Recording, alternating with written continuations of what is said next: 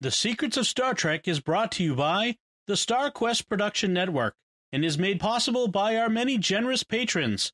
If you'd like to support the podcast, please visit sqpn.com/give. You're listening to The Secrets of Star Trek, episode 130. Captain to bridge. Spock here. Make it so. Surrender is not an option. Attention crew of the Enterprise, this is James Kirk. We are all explorers, driven to know what's over the horizon, what's beyond our own shores. We would have helped you get home if you had asked. That's who Starfleet is. Hi, I'm Dom Bettinelli, and you're listening to The Secrets of Star Trek, where we discuss the hidden layers and deeper meanings found in all the Star Trek TV series, movies, and more. And today we're discussing the Discovery episode, Unification 3. And joining me today on the panel are Father Cory Stiga. Hi, Father Cory. How's it going? Very well, thanks. And Jimmy Aiken. Hi, Jimmy. Howdy, Dom. Folks, remember to like The Secrets of Star Trek on Facebook, where we're at facebook.com/StarQuestMedia, and retweet us on Twitter, where we're at SQPN, and leave us comments in all places where you find us on social media. We really love to hear from you. I also want to let you know that we have some feedback, listener feedback on our most recent episodes at the end of this episode, so be sure to stick around for that. So we are talking about Unification 3. I have to say right off the bat, I think this is better than the most recent several episodes. This is, I think, back to a higher level for me. What do you guys think? Yeah. I'm kind of a yes or no on that. There's parts of this episode I like, especially the concept of that. Yes, the Vulcans and Romulans have reunited, and the completion of Spock's work and all that I think was good. We have our Mary Sue involved, though. The original Mary Sue of the episode. 3 Mary Sues. 3, okay. Yeah. So we have Adira. Right. Burnham. Yeah, Michael. Yep. And Tilly. She's now Tilly Sue. Oh, Tilly Sue. Right. Tilly was always on the edge of being a Mary Sue, but this episode she officially crosses the line. Yeah. I will share with you my message to Father Cory when I encountered this particular moment. When we get to that moment, I will share with you what I said to Father Cory because and agreed, and I figured it out right away exactly which scene it was too. So, yeah. But we'll get there. I do want to start by talking about. We start once again with someone's personal log or someone's log, captain's log, personal log. So we have Burnham's personal log where she's having a career crisis. Yeah, Dear Diary, I don't fit in. It's like it sounds like something like a high school kid would be writing. I don't feel like I fit in anymore. And so this is the whole she may be leaving Discovery thing. Now, we had talked about before how it felt like they were setting up Burnham to be leaving. And they really paid it off here in this episode. This is their definitive, like, boom, okay, we're addressing that now. And I'm glad they didn't drag that out. Yeah. And I even looked in the trailer, at least to me, that this episode was going to be when she leaves the ship. But they left it out there. Again, they paid that off, and they paid it off. And I think is a good way, other than I think we'd like to see the character disappear for a while, but I mean, I don't want her to disappear. I want her to be better written. Right. That's better. She and Book are full on in relationship mode now. And over some pillow talk, he tells her that he and Spock, her brother, okay, we're reminding everyone that Spock is her brother, would have bonded over Michael's messianic complex, her need to take responsibility for everything. And I like that they point that out as well. Like this is both a strength and a flaw in Burnham. In fact, the flaw may outweigh the strength aspect of it. You can do good things without having a messianic complex, which she has. Well, it's interesting that they point that out to immediately then play on it. Yes. In this episode. Right. I think they think of it as more of a strength than a weakness. But I think it's the reverse. It's part of the classic set of criteria you need for a Mary Sue. Right. You have a overachiever on multiple fronts. That's one element of the Mary Sue paradigm. Another is tragic flaw or vulnerability. the tragic flaw that leads to emotional vulnerability. Right. And then the third is unjustified adulation. Yes. Mm-hmm. You're the best. Thank you for Captain Kirk says you're the reason we're the best ship in Starfleet. I mean, that's classic, like the original Mary Sue. Yeah. So then Tilly, we have the confrontation between Tilly and Michael, where Tilly tells her off. Yeah, I like that. She does it in a pretty low-key way, but she puts the smackdown on Michael. Yes, you put me in a difficult position by not telling me. And Michael's like, it was for your own good. I always hate that when the characters say that. I did this awful thing to you for your own good. And Tilly's like, look, that was my decision. That you shouldn't have done it. Yeah. Made the decision for me. That's for me to decide. So this is in the context of them working on this problem of the black boxes and the timing of the burn. And did you guys catch the mention of the Yelchin? Another homage to a Star Trek actor who's left us, who's died. And it, in the context of a ship blowing up, it seemed a little dodgy to me. Yeah. Given how Anton Yelchin died. Yeah, he died in a car accident. Yeah. That could be a commentary on the Kelvin movies too, though, the existence of the Kelvin movies too. So in case if you're a fan who's listening who's not doesn't remember, Anton Yelchin played Chekhov in the Kelvin, the J.J. Abrams Star Trek movies. Chris Pine as Kirk movies, and he died tragically in a car accident. His car rolled into him. I think a car got loose and rolled into him at his house. At his house, yeah, it was terrible. May he rest in peace. But in the show, the Tilly has found out that there was a time variance in the explosions of the ships during the burn. But I like this because Burnham had been looking for 3 ships so we can triangulate, and Tilly points out, no, we're talking in 3-dimensional space here. You need 4 or more. So you've got a point, but that point goes infinite in either direction, as space goes infinite in either direction. Right. So you can fly along that line till eternity and not find the spot. So that's why you need a fourth data point at least to get to really lock down the location. So I'm glad they also pointed out that flaw. Now we get introduced to this data. There's not character. There's more data available from this experiment called SB-19, but they can't access it because it's Vulcan, and the Vulcans are not in the Federation. Right. They've also That's impossible. They've renamed their planet. It's now called Nivar, and they are living there with Romulans, who apparently have all relocated to Vulcan, even though Romulus had a star empire. So even if you took out the core solar system, they should still be all over the place elsewhere in their empire.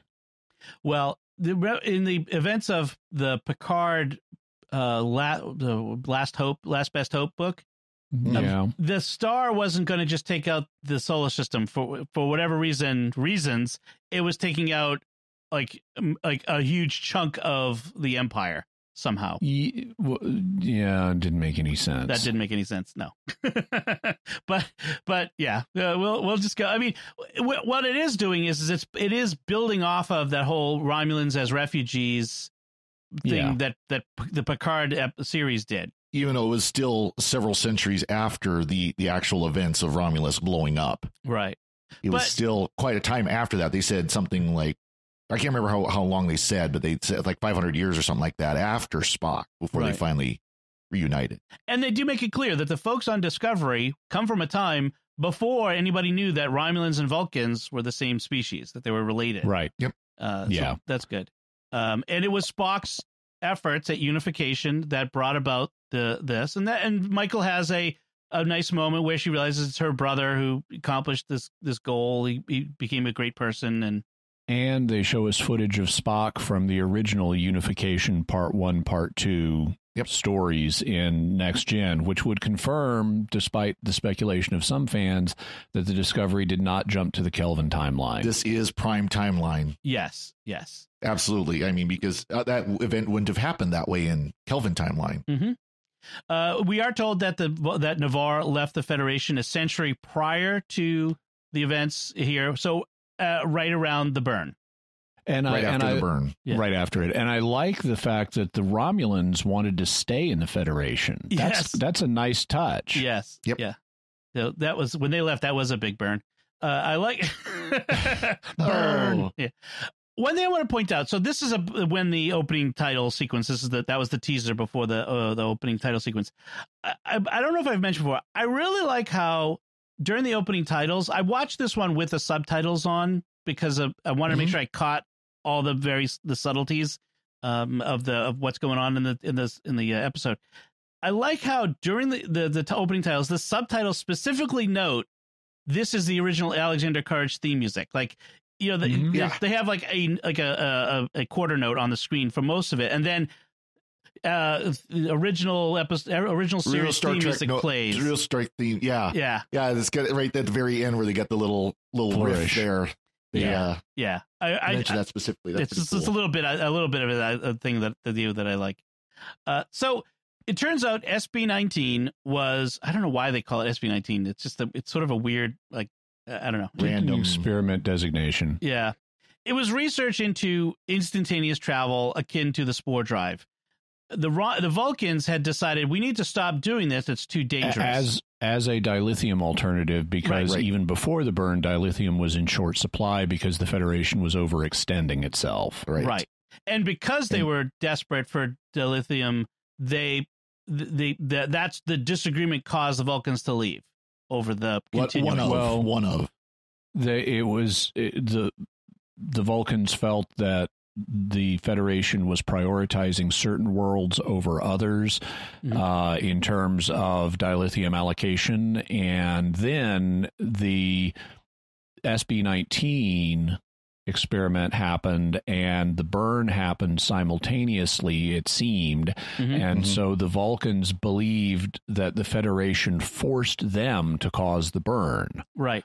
Which hurt everybody. And so they're deeply ashamed of having caused the burn, they think, and deeply resentful of the Federation for making them do it. And consequently, that's why they left, even though the Romulans wanted them to stay. And I like the fact that the Admiral actually pointed that out. It's not that they caused the burn. The Vulcans weren't upset because they caused the burn. They think they caused the burn, but because the Federation forced them to be in that situation where they caused the burn. Right. And it's interesting that Burnham is convinced from the start that I have discovered the evidence. The person 1,000 years out of time, have discovered evidence where you have not. And I am going to correct you all. And she gets called up on that by the end of this. Well, and it's one note I wrote down is, why do they think Discovery, and of course by extension Michael Burnham, has to be the one to solve this? And I'm sure, even though the Federation is a shell of its former self, I'm sure they still have people trying to figure this stuff out. Burnham can't be the first person in 120 years to actually sit down and try to figure all this out. Right. Now, another interesting aspect here. So Vance sees the opportunity here. I've got Spock's sister. This could help us reopen diplomatic relations with Navarre, and she's like, I can't fairly represent the Federation right now because I've done a bad thing. And he's like, yeah, you're going anyway, because that's orders. And I was thinking the episode title here. So the episode title on the surface is, we had Unification 1 and 2, where the two parts of the TNG story where Spock was trying to unify the Vulcans and the Romulans. But I'm wondering if there's another layer to it where we're also going to see three kinds of unifications in this episode, where we're going to attempt to reunify Vulcan and the Federation. We're going to attempt to reunify Burnham and her mother, bring them together again. And then the third reunification is Burnham and Discovery, the crew. There's these three layers. If that gets you through the night, that's just fine. To me, this is the sequel to Unification Part 2. Now, this is my YouTube video that I'm going to put up. That's going to be all clickbaity. The hidden meaning behind Unification 3. All the Easter eggs. Oh yes, all the Easter eggs that you missed. And only I know, and you'll have to give me clicks in order to get it. So now, okay, here's the worst part of this episode. Saru needs a first officer. So does he go to his highly qualified con officer in Oa, No. Does he go to the third mate who has been on the bridge and has taken the con when Saru and Burnham have been off the ship? No. Who does he go to? The most junior officer on the ship and ask her to be first officer. The one who literally a year ago was still a cadet. Yeah. Right. Well, 1,000 years ago, but a year ago. Yes. It is so ridiculous. She doesn't have the rank to serve as a first officer, and let's promote the ensign in any real world scenario. Right. Mm-hmm. Let's promote the ensign to first officer is not going. He has this baloney explanation about, well, unlike other people, you seem to be adapting, and I want you to help them to adapt to our new situation. It's like, no. Promoting the ensign to XO is not going to help people adapt. It is going to generate massive resentment and insubordination and charges of delinquency on the part of the captain. Now, imagine, if you will, Captain Picard. Riker has been promoted to his own ship, and he's off on his own. And Picard has to find a new first officer. And so he goes down to Wesley and says, Wesley, will you guide my sleigh tonight? I mean, like, come on. Well, I mean, it's so ridiculous because, I mean, just let's put the obvious thing out there. You're going to, and Stamets kind of hints at this, but you're going to have the obvious thing of, okay, this person is giving me an order as XO, but this person is also an ensign. And rank matters as much as office. Right. That when a superior officer, as in rank, gives you an order, you have to listen to it. Same thing if, your executive officer listens to it. That is going to be a huge, in the real world, that's going to be a huge conflict. Of course, Wonderland of Discovery is probably going to work out just fine. It's probably going to be the best thing ever. But I mean, how many commanders do they have on the ship? How many lieutenant commanders? Because I could see somebody like a lieutenant commander, which is 2 steps down from captain, being put in that position temporarily. That works. Matter of fact, that happened on TNG when I just saw the episode where they had the war games. Riker and Data are off the ship. Worf gets it. Right. Yeah. Well, there's the episode where Data is acting first officer because Riker is commanding another ship on these war games, these simulations. That's fine. But going all the way down to the most junior officer. And of course, everybody's, it's so wonderful. Say yes, say yes, say yes. It's like, give me a break. It's like, I was watching The Love Boat. I mean, is this an advanced, ship of science and exploration and war? Because it is. Or is this a cruise ship? I mean, come on. Yeah. Even on a cruise ship, this would not work. You wouldn't go down to the mess cook and say, hey, now you're now the XO of the cruise ship. Hey, Captain Stubing goes down to, I forget the names of the characters on Love Boat, but this is the part where I sent Father Cory a note. Can you guess which part of the episode I'm at where I just said, you can't do that? Because Father Cory, being a veteran and having served, exactly. And that's right. I immediately responded back. Let me guess, the part where Saru wants Tilly to be the XO? Yes. All right, so let's move past that part to the rest of the story. They arrive at Navarre instantaneously. They do, a spore drive jump, of course, and it raises some of those characteristic Vulcan eyebrows. That how did you manage to get past our sensors, long range sensors? You've developed a way of traveling instantaneously that we were trying to develop 100 years ago, or similar to what they were trying to develop. Right. The president of Vulcan, she agrees to Trina. Yes. I mean, Tarina. Gotta say it the Vulcan way. Yes. Trina. She has this line where she says, even science can't be separated from political and cultural concerns. And I'm like, even science? Like, as if science is somehow this. It's the Star Trek thing where we raise science above everything else as the ultimate. It's funny because, of course, we live in a time right now where science is basically political. And let's be honest. People just use science as a political club right now. Right. So, yeah. Even from a Vulcan, more detached Vulcan perspective, I think she's right. I mean, yes, we can know the science of building an atomic bomb, But that's a separate question than should we, and what do we do with it if we do? Right. Well, that's true. That's true. Right. There's just because we can do a thing doesn't mean we necessarily should do a thing in that sense. Insert Jeff Goldblum line here about science has never thought about whether.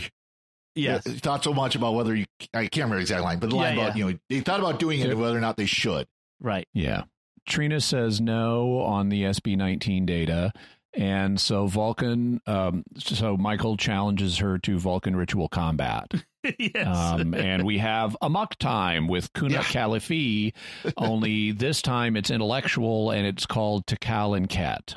Yep. Right. It's basically sort of a debate. Yeah, it's like a dissertation defense, except it's not a dissertation. I mean, it's sort of like the old Royal Academy of Science things where someone would get up and give a talk on a particular subject, and the members of the academy would challenge them on it or quiz them on it, and it would be a back and forth. I suppose it's something like that, but this is much more formalized, ritualized, and with consequences to it. This is, I mean, it's not to the death, but it's to the intellectual career death, I guess. But yeah, because if she fails in this ritual combat, it's like Spock's sister's reputation will be forever destroyed on Vulcan. Right. Yep. So they have what's essentially a sort of trial, which means she has to have an advocate. And nowadays, in the 31st century, the advocates come from the Coat Malat. Hey, we saw them in Picard, and Legolas is long gone now. So it turns out that the Coat Malat advocate is Michael's long lost mom. Hence the Unification Part 2. Yep. Improbable. Yes. Improbable for a host of reasons. Among them, even if she had joined the Coat Malat as an order, she's like Mrs. Expert on Romulan Vulcan culture now. Mm-hmm. Yeah.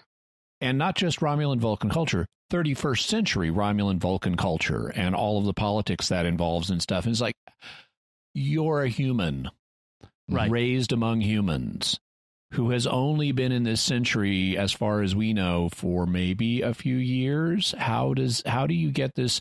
How do you become such an expert in this kind of trial procedure that you're trusted with being an advocate in it? I get, like, some might say, oh, she's got conflict of interest, but I think you could explain it by saying the Coat Malat are, with the absolute candor thing, she would, if she's truly a member of that, she would have to say, I'm conflicted and I can't be objective here or whatever. So I could see that overcoming that. But the other thing is like that she's the one that they would send because reasons, I guess. Because the plot is convenient for it.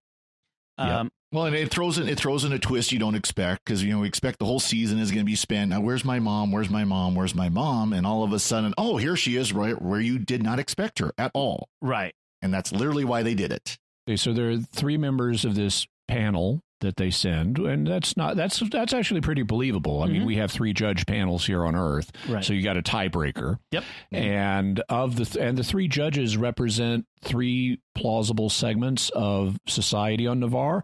You have a Romulan judge, you have a Vulcan judge, and you have a Romulo-Vulcan judge. Right. Who presumably has mixed ancestry, and also red hair, which is the first time we've seen that, I think. Yes. In someone of this race. So they have different attitudes. They clearly come from different places. The Vulcan purist is the most hardcore hostile to Michael. Yeah. Mm-hmm. The Romulan is the most pro-Michael, and the Romulo-Vulcan lady is kind of in the middle. There is a conversation between Saru and Tarina about the when Navarre left the Federation, and she kind of criticizes the Federation as saying, in its desire to serve the many, it ignored the needs of the few. And Saru kind of points out, wasn't that kind of a Vulcan aphorism way back in the day? You have to serve the needs of the needs of the many, or the needs of the many outweigh the needs of the few. Right. And she says, yeah, that's just an aphorism, basically. Yeah. Yeah. She says we've learned to move past aphorisms. By the way, she also challenges Saru on when he says that the Federation, even though diminished, is remaining true to its core values. And she's like, is it? Right. So we may get some more development on that front. Well, and it's interesting, too, because with the complaints about Burnham's mom being the Quat Malat advocate, how does she know all these issues of Vulcan and Romulans? She's only been here for a few years. Discovery's only been there a few months, maybe. Yeah. At most, and it's like, but yet they know everything about, and they've only seen of the Federation headquarters. That's it.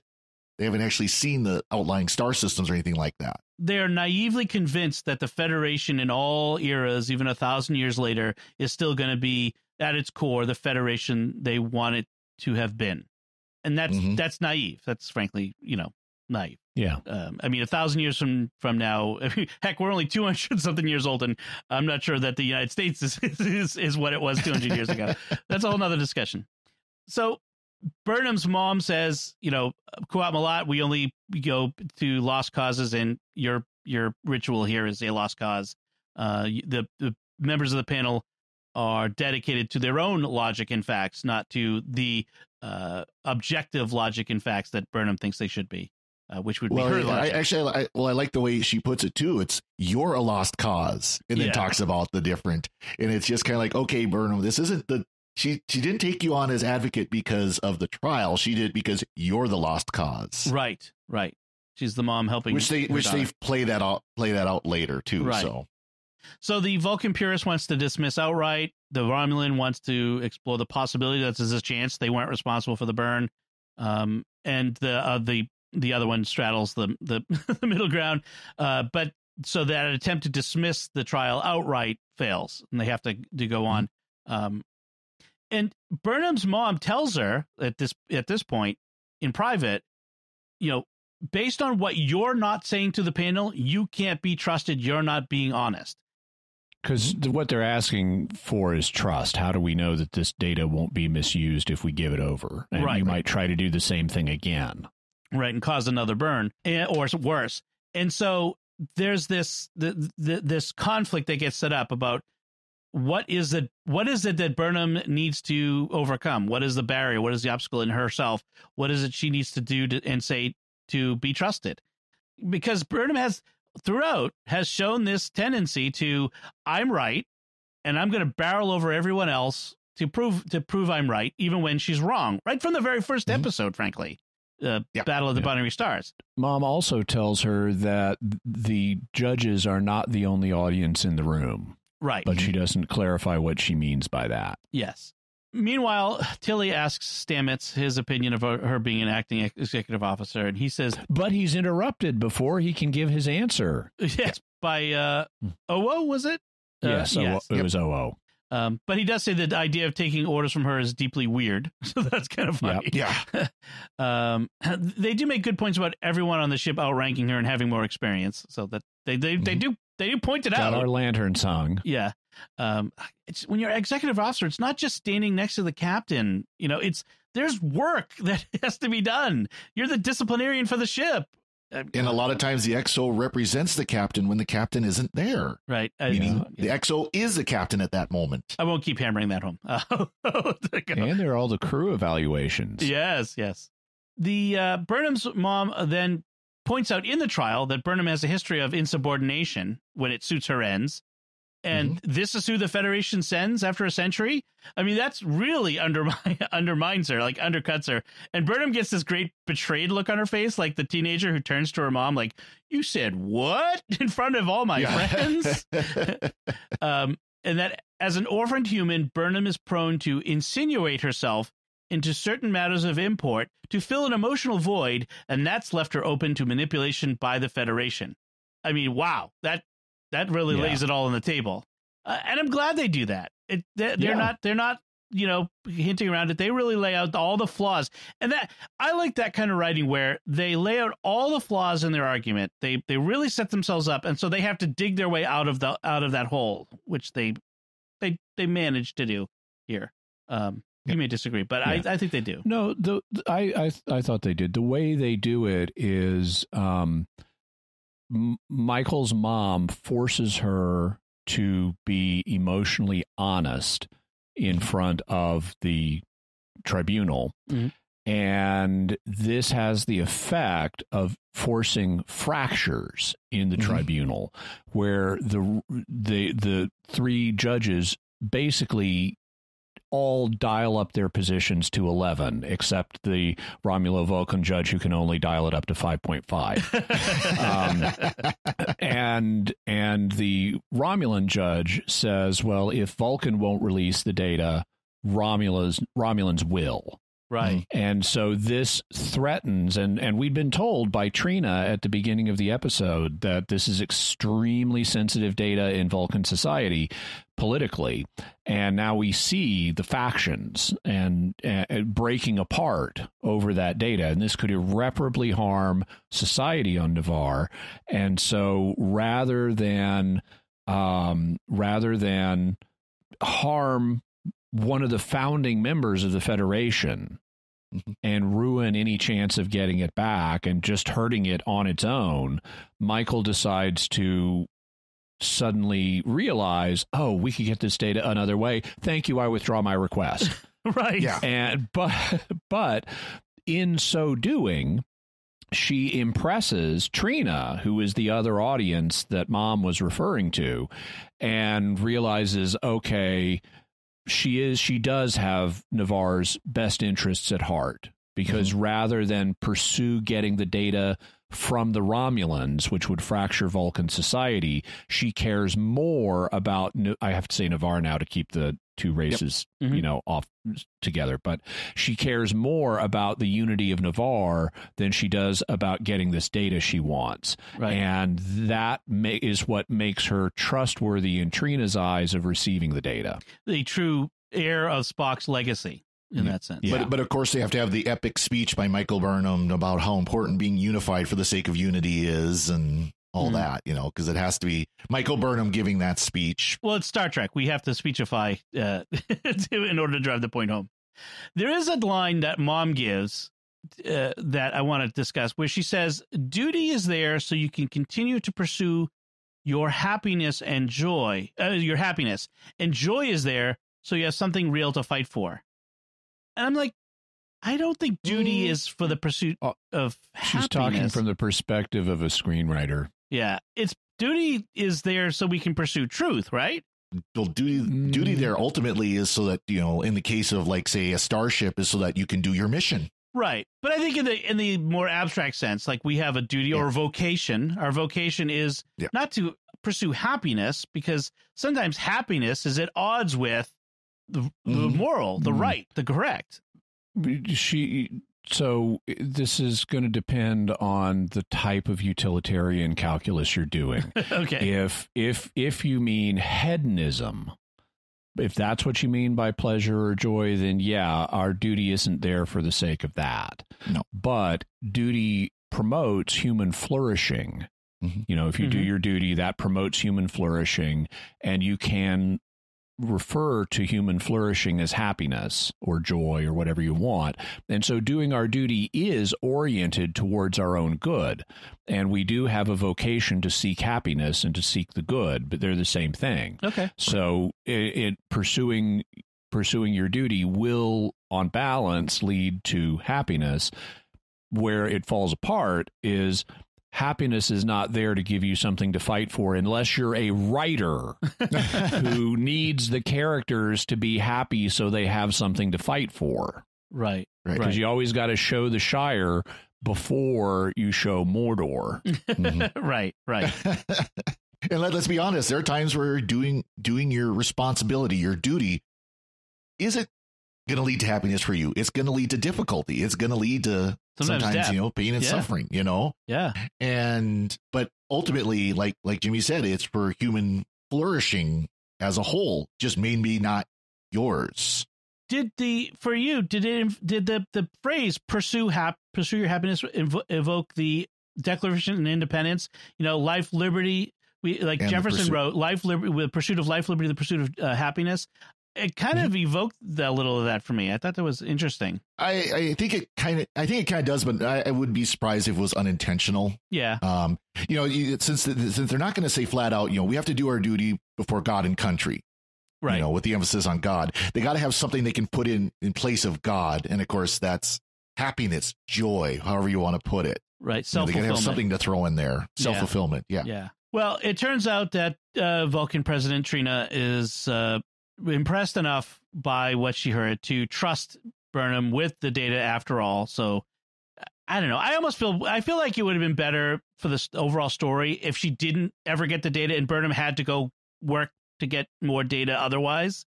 But on the other hand, you've only got so many episodes in the season. And and the rest of the season would be a black box hunt is basically what it would end up being. Yeah. So Trina also has the hots for Saru, clearly. Yes, you could like that Vulcan, the Vulcan dispassionate. You could tell there was chemistry. She's flirting with him. Yeah. Come back and visit us sometime. So meanwhile, we have the scene thing we mentioned before, where the bridge crew surprises Tilly by telling her to say yes to becoming XO, and that's also where Burnham says she's not leaving. Yeah. And of course, Tilly's got to get Burnham's blessing because Burnham is so perfect. And if this were a musical, "Say Yes" would have been a musical number. just tell it, saying it. It was close enough. It was close enough. So this is the episode where, at least at present, now I've tried to be open to every season of Discovery. I have not hated Discovery. I've appreciated many things about it.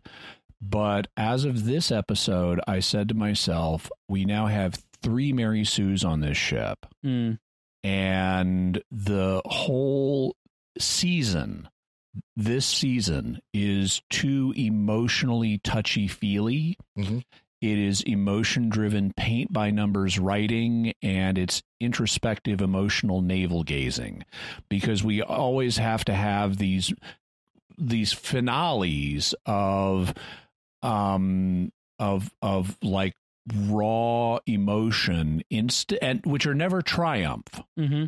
It's always the same set of emotions that we're cycling through over and over again, between some kind of tragic vulnerability loss, like we had with Michael at the end of the previous episode where she gets demoted, or affirmation of someone who's emotionally needy, like we have at the end of this episode with Tilly. Yeah. And we're just bathing in this sea of kind of wishy-washy emotionalism, and I hate it.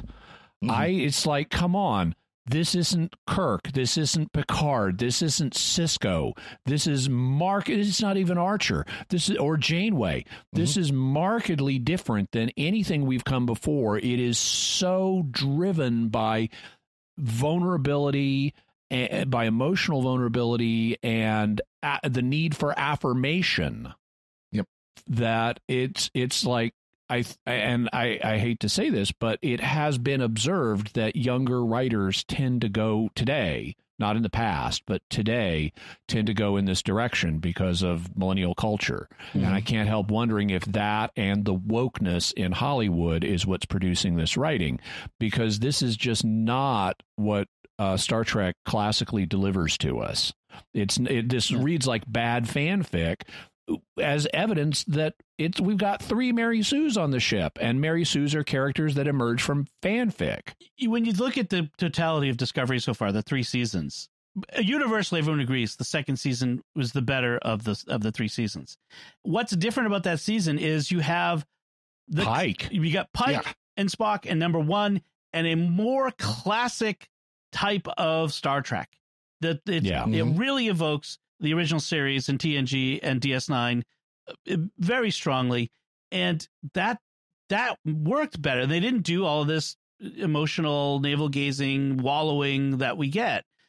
And I agree. I mean, again, I liked much of this episode. I like Vulcan episodes anyway. I like the Vulcan stuff. Yeah, I like the Vulcan part. I really disliked the Tilly as XO thing, and I really disliked the emotional wallowing that as a result. And so, I agree with in that respect.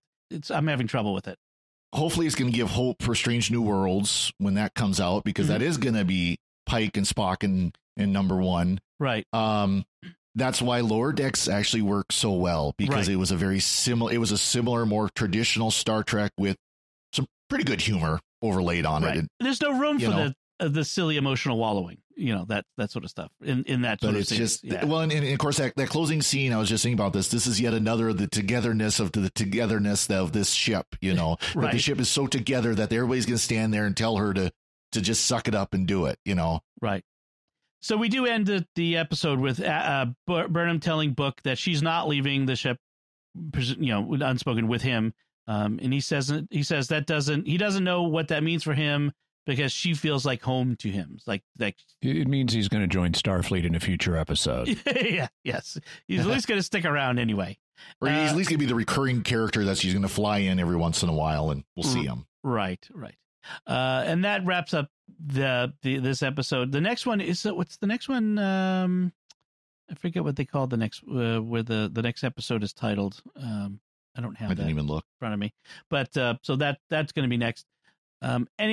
Any other final thoughts on this episode? One little note: when they, I was kind of wondering about this, and when they did the spore jump, the nacelles do reattach. Yes. Yeah. See, I can't help now that they've detached the nacelles, wanting to see this intersection spin and just lose them.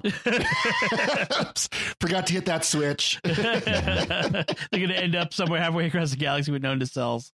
Well, that's right, because they can just spore jump. And they don't need nacelles to do impulse. So, Jimmy, any final thoughts? Nah. All right, let's go to our feedback. Last time we talked about the episode Scavengers.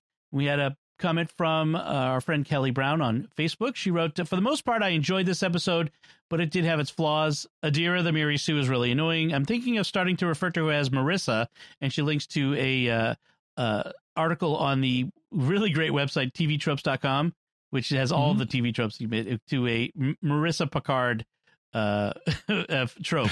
I want to explain it. You have to we'll put the link in the show notes and you'll have to go check it out. She says the panel, meaning us, was correct that 2 Mary Sues in one show could spell disaster for the universe. The solution is obvious. They will need to fight to the death. As the prophecy foretells, neither can live while the other survives. There can be only one. Yep. Yes. And now we got 3, so it's going to get even better. That fight will get even better. She says, I really like the Admiral, meaning Vance. I was disappointed in Saru. I've really been enjoying him this season, but at the end, he was like Space Ward Cleaver telling Michael how disappointed he was in her. Picard or Sisko would never do that. They would give them heck and then punish them. So, yeah. So that's our feedback. So thank you, Kelly, for that. We obviously, I think we're in agreement with you. Yeah, exactly. All right. So let's wrap up by thanking our patrons who make it possible for us to create the secrets of Star Trek, including Frank L., Penelope W., Jonathan L., Pam, and James M. Their generous donations at sqpn.com/give make it possible for us to continue the secrets of Star Trek and all the shows at StarQuest. You can join them by visiting sqpn.com/give. So that's it from us. What did you think of this episode, Unification 3? You can send us feedback on the show at sqpn.com/trek, or our Facebook page at facebook.com/StarQuestMedia, or send an email to trek@sqpn.com. And we'll be back next time when we'll be discussing the next episode, which is actually entitled The Sanctuary. Until then, Father Cory Stika, thank you for joining me and sharing the secrets of Star Trek. Thank you, Dom. Jimmy Akin, thank you as well. Thank you, and since Vulcans and Romulans have now had reunification, live long and prosper, and Jolan True. And once again, I'm Dom Bettinelli. Thank you for listening to the secrets of Star Trek on StarQuest, and remember, say yes.